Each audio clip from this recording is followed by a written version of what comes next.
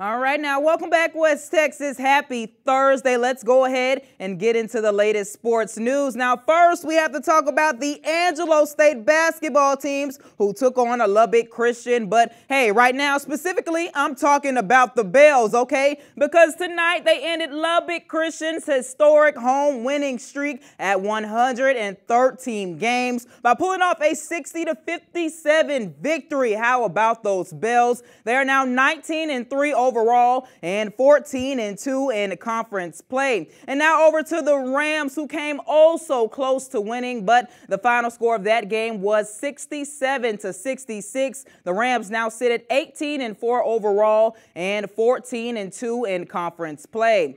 Now, both Central basketball teams took on Midland Legacy. Let's take a look at the first half of the girls' game. All right, Lady Bobcats ball, and Jules Perez goes up strong in the paint and gets the and one. It's now Rebels ball, and they take it down court. Great ball movement here in a pass to an open target. That's Johnson knocking down the wide open three. But hey, Bobcats turn up the speed. Hearn would go down court, lay that ball up and in. So Rebels will now get that ball again, and a missed shot here, but Solis comes up and puts that ball back up, and it's good. However, on these next two plays, watch this, West Texas. Ooh, it's raining threes. Hey, that's Sydney Moore right there, and watch on the next play. Boom, she gets another one. Now, the Lady Bobcats would lead 20-14 at the half.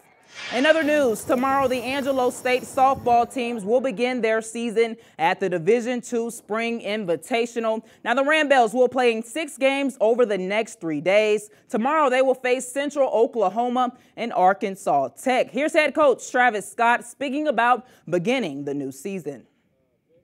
Experience is always a good thing, unfortunately, I guess you could say all the top teams in Lone Star have a lot of experience coming back as well, but we're in good shape. Got a lot of key players back, got your top 2 pitchers back, top of the lineup kids back, so a lot of things to look forward to going into the season. All right. Also, the baseball team will open their season at home inside Foster Field at First Community Credit Union Stadium, facing Eastern New Mexico. Now, the Rams look to make a deep run this year, and head coach Kevin Brooks thinks his team is well prepared to suit up tomorrow.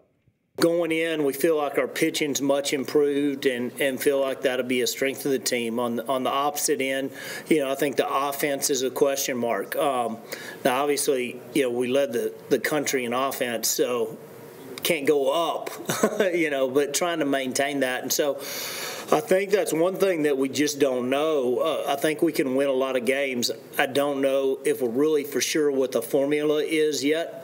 And so we'll hopefully figure that out on the run.